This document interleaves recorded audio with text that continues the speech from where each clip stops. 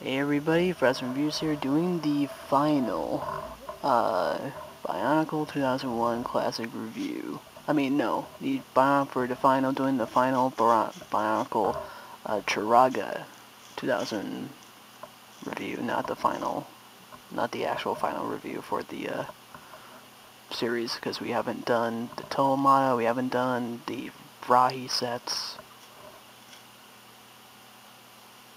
so a lot of those to cover, and a lot of those to find, either online or at Brian's buy sell trade Lego store here. So anyway, today's final review for the Turaga is none other than the second tallest Turaga Nuju.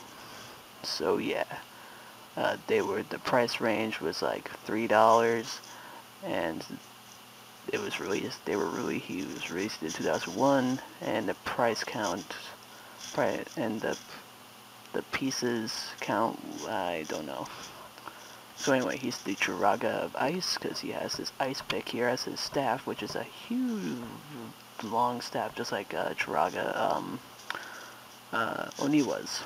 So yeah, they're also kind of like the same height, by the way, but yeah, I think this is kind of like a mistake from the build, because I think he's supposed to have one of these each for the legs, so he's kind of not the tallest. So yeah, anyway, the color scheme is white and light gray to resemble the Toa counterparts that we'll probably be revealing at some point, the Toamata.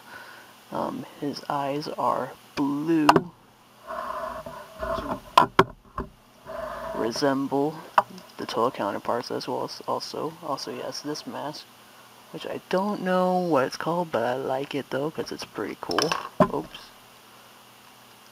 And yeah, he does the function, which is that. And the feet and the head are Mata heads, of course.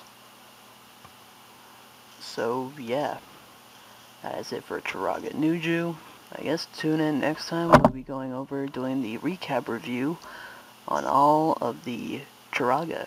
So probably stay tuned for that at some point. So yeah, that's about it. Thank you guys so much for watching. I've been Fries101Reviews, and I'll see you guys in the next video. See you guys later. Bye-bye.